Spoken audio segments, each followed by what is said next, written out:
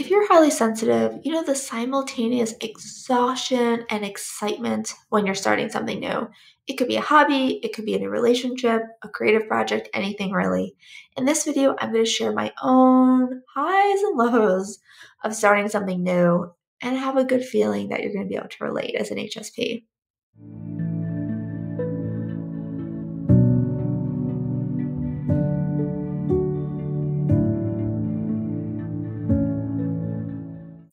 When you're starting something new, it's a process when you're highly sensitive.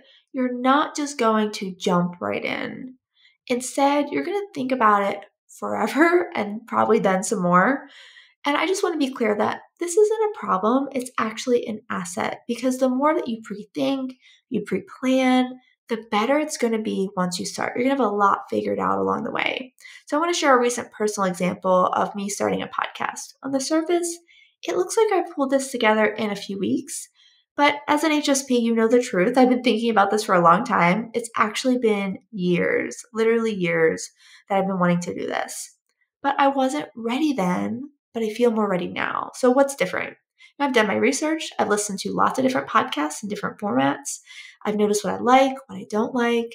I've been on other people's podcasts. So I've been able to notice what's felt supportive and what's felt more disorganized. And I've been able to connect more and more with why this is important for me. An opportunity to create more community, to create more resources for HSPs that are accessible. Starting the podcast meant making a lot of decisions, really important decisions. Do I have guests on? Do I have solo episodes? What platforms do I use? What equipment do I need? Because I had been processing this for so long, the answers actually came pretty easy. I knew what I wanted to do based on what felt good to me as a listener and a guest. And then I was able to divert more energy into actually getting started, getting organized, scheduling guests, things like that. So when you think about a bigger project that you've tackled, I bet you've noticed a similar process of preparing for a long time beforehand, processing, and then moving into action. Not jumping right into action, but making small decisions along the way, really feeling it out.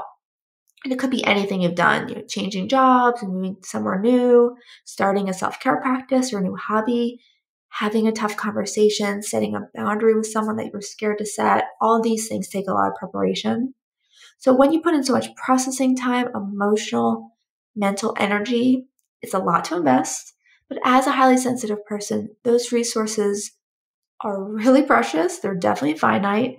However, the more meaningful the project is, or the changes, the more generative it's going to be along the way. So it may take a lot of energy, but it's also replenishing energy at the same time. So for instance, with starting this podcast, it may not seem incredibly meaningful on the surface, but it supports this deep value of making connections, of creating a different narrative of how to live as an HSP. I want other people to see those examples. And I could feel that purpose behind me. It was feeding me as I worked longer hours than usual to get it started, to go through those initial interviews, to really put myself out there in a new way. And it ended up feeling more exciting than exhausting. So I'm sharing this recent example from my own life, but you could really apply this to anything that you're doing as an HSP. So think about, giving yourself time to ease into whatever you're doing, not rushing because there's value in thinking things through. There's value at going at your own pace because you're going to make fewer mistakes. You're going to feel more aligned. You're going to put your precious energy towards what's most meaningful to you. So be discerning when you are doing this. You're going to be able to create more energy in the process, and you can do it on your own timeline. So feel free to share your thoughts on this in the comments. I always love hearing from you. And you can check the description below for more HSP resources, including my free sensitive self-care workshop. And you can also listen to the podcast if you're interested. So thanks so much for watching, and I'll see you next time.